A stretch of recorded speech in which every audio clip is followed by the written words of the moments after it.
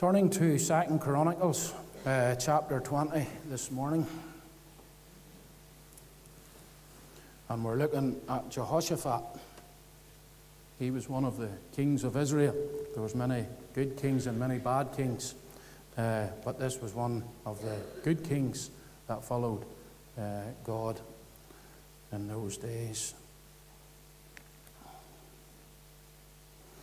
I would love to have time to read this entire chapter, but I think for the sake of time, I'm just going to try and skip a bit. But I'll encourage you, whenever you go home, to read the whole chapter. It is a wonderful chapter of salvation, so it is, and blessing indeed how God has helped Jehoshaphat in this battle. We'll start off in verse 1. And it came to pass after this also, that the children of Moab and the children of Ammon, and with them other beside, the Ammonites came up against Jehoshaphat to battle. Then there came some that told Jehoshaphat, saying, There cometh a great multitude against thee from beyond the sea, on this side of Syria, and behold, they are in Hastaramar, which is in Gedi. These big words don't work well with my tongue, so excuse me. And Jehoshaphat feared, and set himself to seek the Lord, and proclaimed a fast throughout Judah. And Judah gathered themselves together to ask help of the Lord. Even out of all the cities of Judah they came to seek the Lord. The next lot of verses from 5 through to 13 is Jehoshaphat's prayer unto God for the country. But we'll just come on to the end of it at verse 12. This is just at the end of Jehoshaphat's prayer. O our God, wilt thou not judge them? For we have no might against this great company that cometh against us. Neither know we what to do, but our eyes are upon thee. And all Judah stood before the Lord with their children, with their little ones, their wives, and their children. We'll move on down to verse 21. And when he had consulted with the people, he appointed singers unto the Lord. This is whenever they have went out into the battlefield, and this is them at the beginning of the battle. And when he had appointed singers with the people, he appointed singers unto the Lord, that they should praise in the beauty of holiness as they went out before the army, and to say, Praise the Lord, for his mercy endureth forever. And they began to sing and to praise the Lord. And the Lord set ambushes against the children of Ammon, Moab, and Mount Seir, which were come up against Judah, and they were smitten. For the children of Ammon and Moab stood up against the inhabitants of Mount Seir, utterly to slay and destroy them. And when they had made an end of the inhabitants of Seir, every one helped to destroy another. And when Judah came toward the watchtower in the wilderness, they looked unto the multitude, and behold, they were dead, bodies fallen to the earth, and none escaped. Moving on down to verse 27. And they returned every man of Judah and Jerusalem, and Jehoshaphat in the forefront of them, to go again to Jerusalem with joy, for the Lord had made them to rejoice over their enemies. And they came to Jerusalem with psalmistries and harps and trumpets unto the house of the Lord. And the fear of God was in all the kingdoms of those countries, when they had heard that the Lord fought against the enemies of Israel. So the realm of Jehoshaphat was quiet, for God gave him rest round about. And Jehoshaphat reigned over Judah. He was 35 years old when he began to reign, and he reigned 25 years in Jerusalem. And his mother's name was Asbu, and daughter of Sila. And he walked in the way of Asa his father, and departed not from and departed not from it, doing that which was right in the sight of the Lord. Just down to verse 35 to the end. And after this did Jehoshaphat the king of Judah join himself with Ahaz the king of Israel, who did very wickedly. And he joined himself with him to make ships to go to Tarshish, and they made ships in Ezon-Geber. Then Eliezer, the son of Dodavan of Mauritius, prophesied against Jehoshaphat, saying, Because thou hast joined thyself with Ahaz, the Lord hath broken thy works. And the ships were broken, that they were not able to go to Tarshish. Facing uninvited battles is the title of our message this morning. What do you do whenever you're faced with a battle not of your own making? The Bible tells us in Ephesians chapter 6 and verse 12 that we wrestle not against flesh and blood, but against principalities and against powers and against the rulers in the darkness of this world and against spiritual wickedness in high places. As believers, we're facing battles, spiritual battles, every day. But then comes along uninvited battles. Maybe battles like financial battles, maybe battles with friends or family, battles with short or long-term illnesses, battles with old age, maybe battles with the loss of a partner, battles with drink or drugs, battles with unwanted pregnancies, battles with new jobs or going to college. The list could go on, and I'm sure you all have been faced with many battles within our own lives that have been uninvited. So what do we do when we're faced with these battles not of our own making? How do we react? Do we get grumpy and frustrated with those around us? Maybe we go and talk to friends or pastors, doctors, psychiatrists, politicians. I'm not against this, it could help. Maybe we shut ourselves away and bury our heads in the sand, as it were. We all react differently to the battles that we face in life. This morning, we're going to have a look in the old book of Chronicles, in the Old Testament book of Chronicles.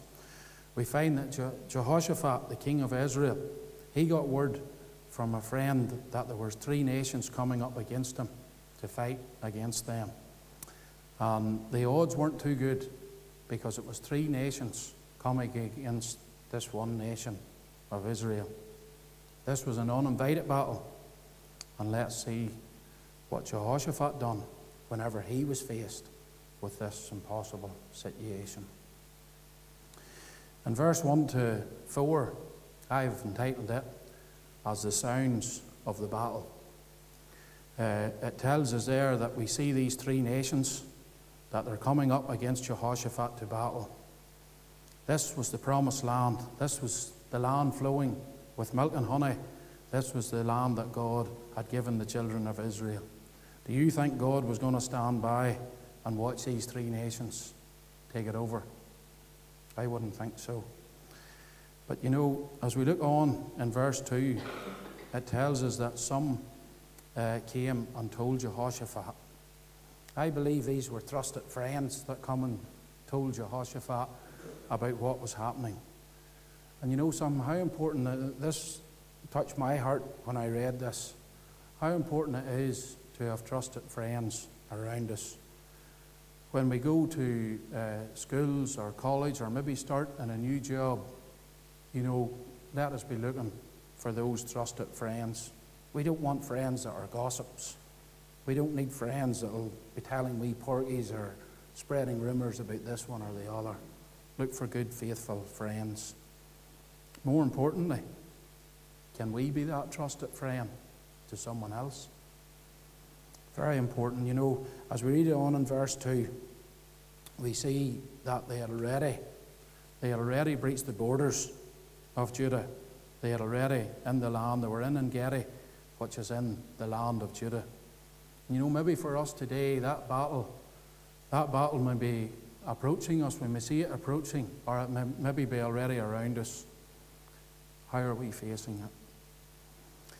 As we look at the first reaction of Jehoshaphat in verse 3, it says there that Jehoshaphat feared.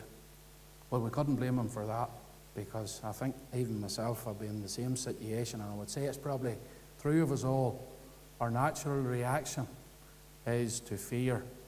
And fear grips us whenever we're faced with invited battles of life. But you know, we shouldn't be letting our emotions take control of us. I know some people do that, and I'm maybe guilty of it myself. We let our emotions take control. The stomach churns.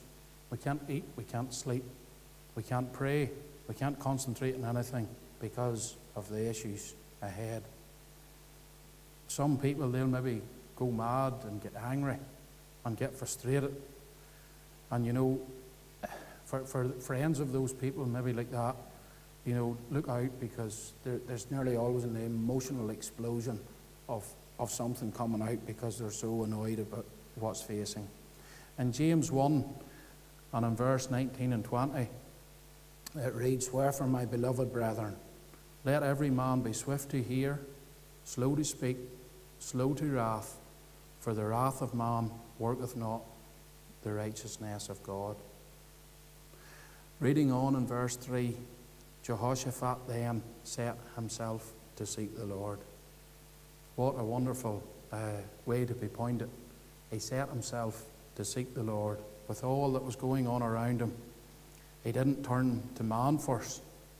He turned to God first. What greater advice could we get whenever facing them uninvited battles? To set yourself to seek the Lord. That's the sound of the battle.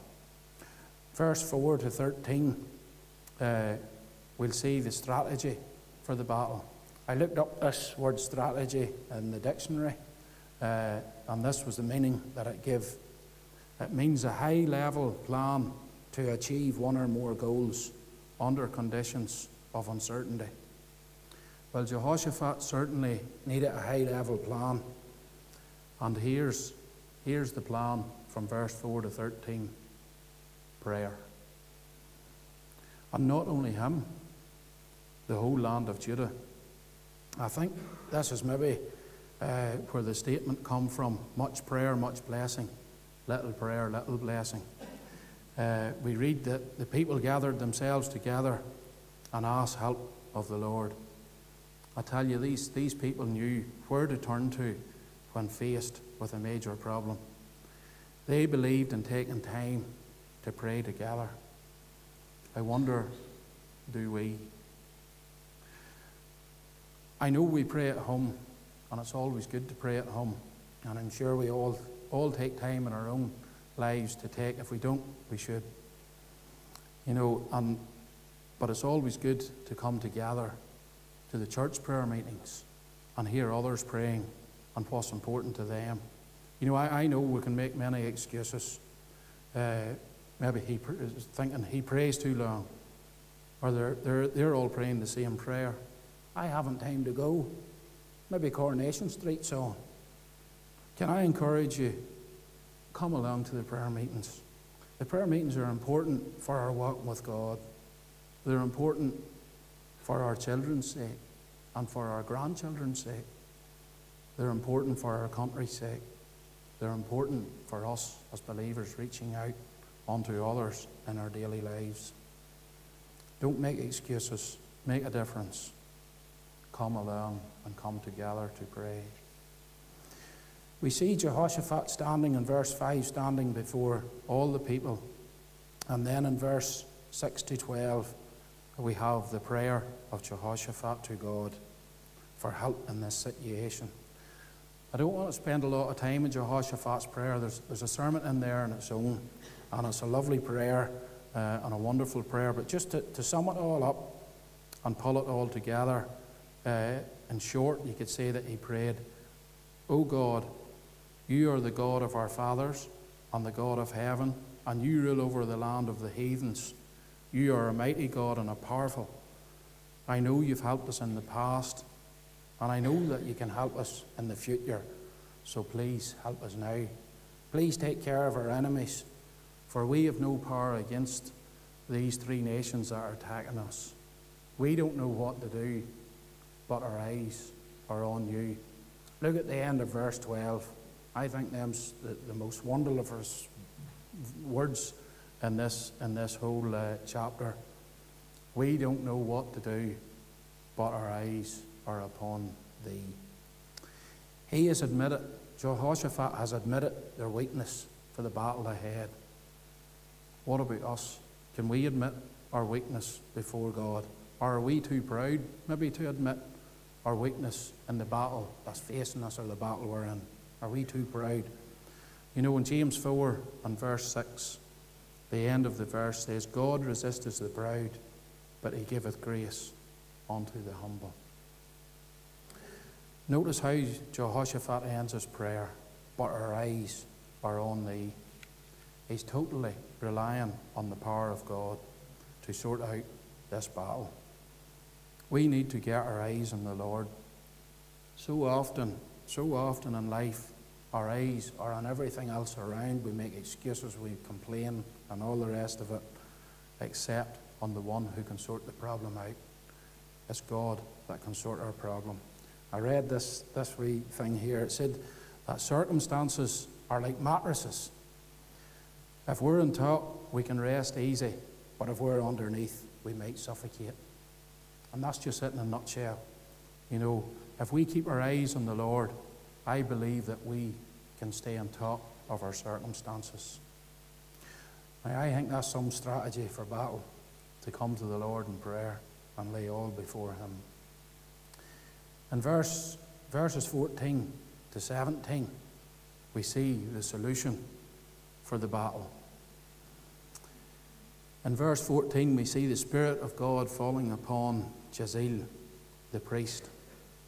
You know, it seemed to be in the Old Testament that the Spirit of God fell upon people. We read this in different times. In Numbers 24 and 2, we read about Balaam lifted up his eyes, and he saw Israel abiding in his tents according to the tribes, and the Spirit of God came upon him.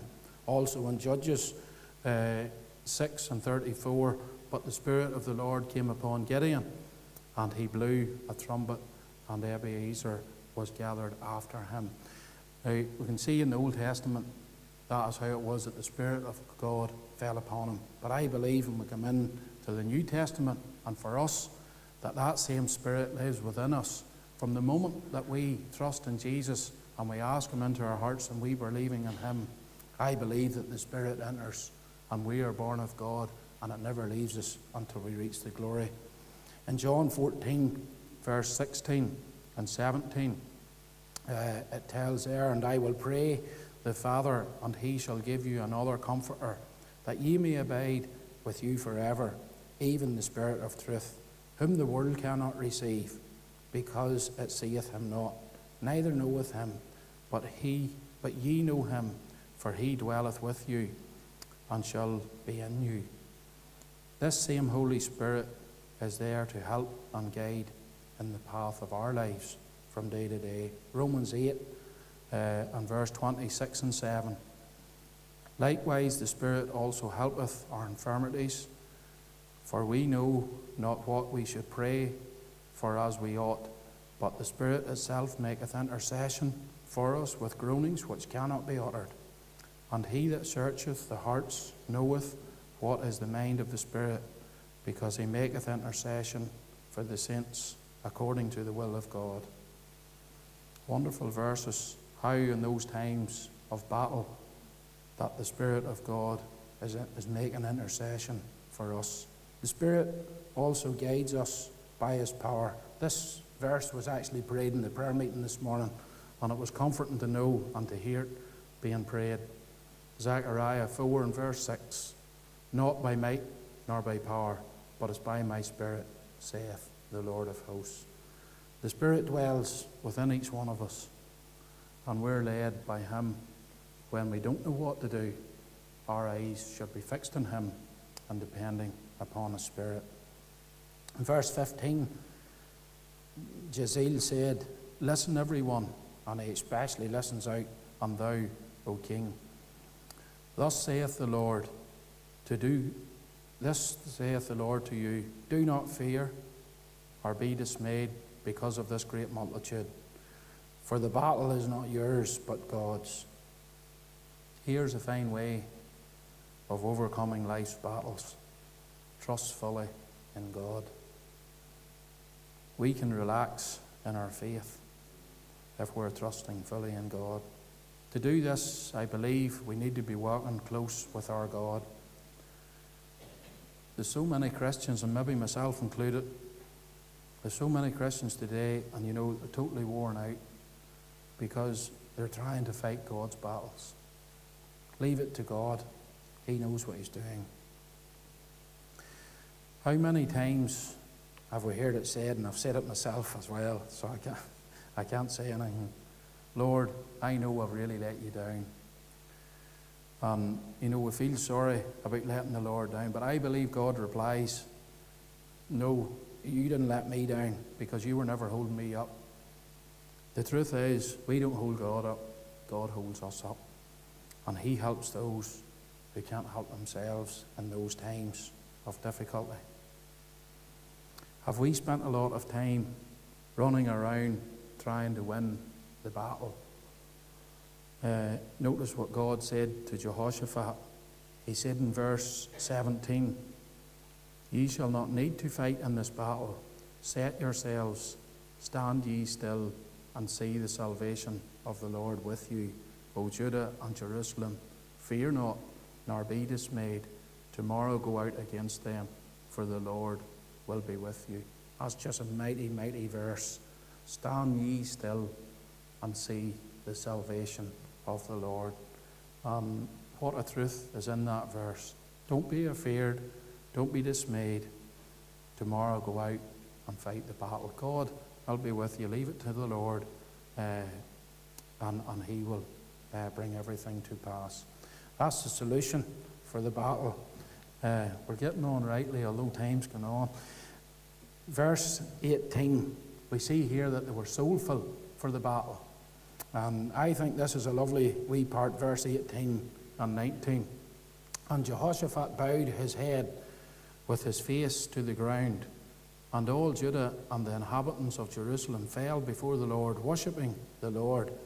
And the Levites of the children of the Kohathites and the children of the Korites stood up to praise the Lord God of Israel with a loud voice on high. Praising and worshipping God was the theme for the remainder of that day. Jehoshaphat and the people had a mighty strong faith in God. Notice the way that they worshipped and sang praises to God for what He was going to do.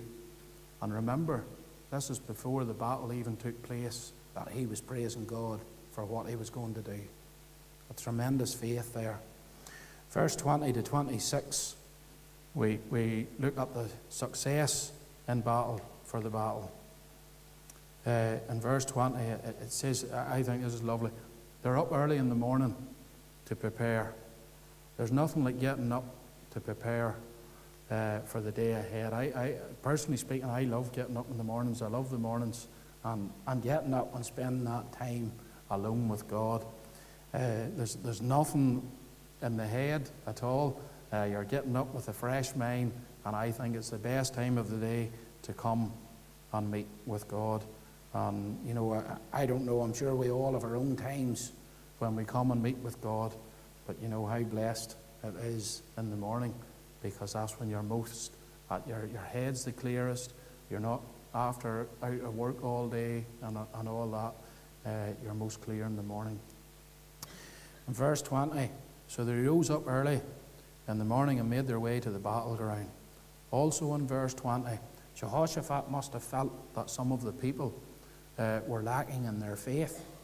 As we see him telling the people to believe in the Lord your God, midway through verse 20, Jehoshaphat stood up and said, "Hear me, O Judah, and the inhabitants of Jerusalem. Believe in the Lord your God, so shall ye be established. Believe in his prophets, so shall ye prosper." Our faith can be weak at times. Whenever we know that God is in control, our faith can even be weak. we sometimes waver and we worry, we stress, even when we know we shouldn't. We should pray to God, I believe, that God will increase our faith. How important it is, I think this is something that we lack, and it could save us a lot of stress and worry sometimes if we pray and lean on Him more strongly. And pray indeed that God will increase our faith. Our faith, should be strong in God. I believe, that as we live our Christian life, that our faith should grow and get stronger as we go on. If you feel your faith hasn't got stronger since you were saved, you're doing something wrong. And I would encourage you to pray to God about that and indeed ask Him to strengthen you in your faith. Oh, for a faith that will not shrink, though pressed by every foe, that will not tremble in the brink of any earthly woe. Lovely words there from the hymn writer. In verse 21, we see the singers were appointed to praise God in the beauty of holiness as they went out before the army to say to the Lord, to sing to the Lord, for His mercy endureth forever. And when they began to sing praise, the Lord, He set ambushes against the children of Ammon and Moab and Mount Seir, which were come up against Judah, and they were smitten. These three nations that come up against Judah fought against each other. God set about confusion within their minds, within their hearts.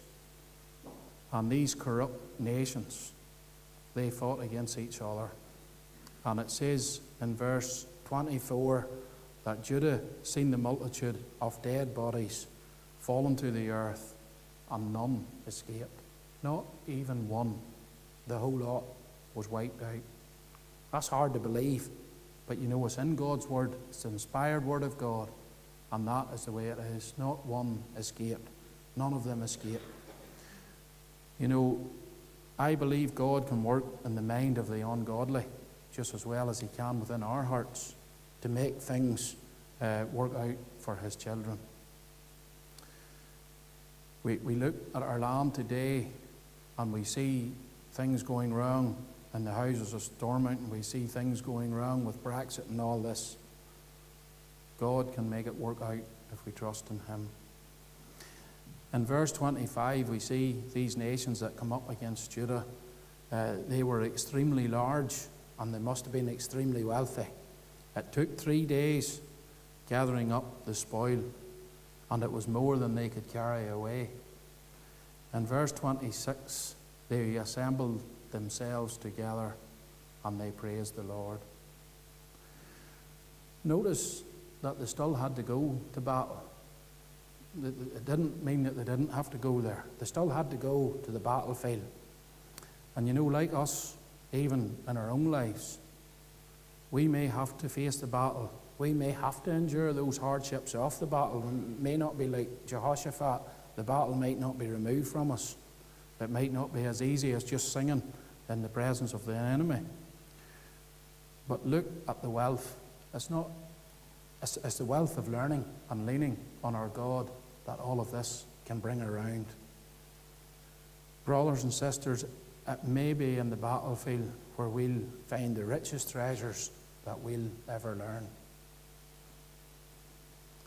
Verse 27 to 30 is the songs of the battle. Rejoicing because the battle was over.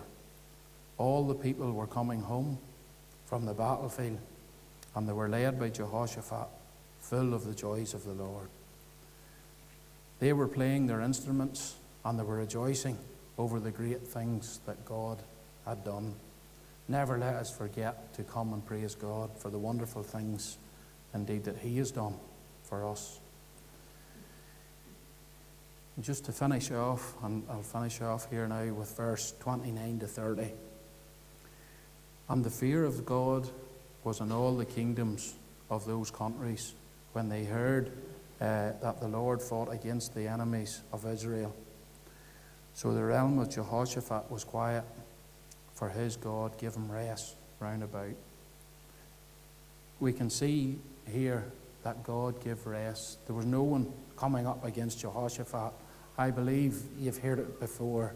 The countries around, the people around, the fear of God was in them. They knew not to come up against this country of Israel. You know, what feels overwhelming today could be one day part of a greater picture of His healing love. In the Bible, it offers godly wisdom for everyone. For the small, everyday problems that we face, the Bible can offer help. And it also helps in the healing for the biggest and significant challenges in life. The last few verses, I'll go over these quickly. The last 2 or 3 verses, we read about Jehoshaphat joining up with King Uzziah, whose ways was wicked. They were wicked and sinful. Please note that although we have learned a lot of lessons from Jehoshaphat, remember, he was only a man. He's only a man that started well, went on well, but it didn't end well. I know I don't need to tell you about this, but it does. It's worth hearing. Don't follow man, follow God. One of the most important things in our lives. I trust and pray indeed that the Holy Spirit will rule indeed in all of our lives, today and always. I trust this message this morning that the Lord's laid upon my heart may have been some help to you and indeed in our path of life as we go along. And indeed that those battles that we face from day to day, that we can indeed rejoice, giving God the glory over the victory that He can win when we leave it all with Him. Hymn number 650 is our closing hymn.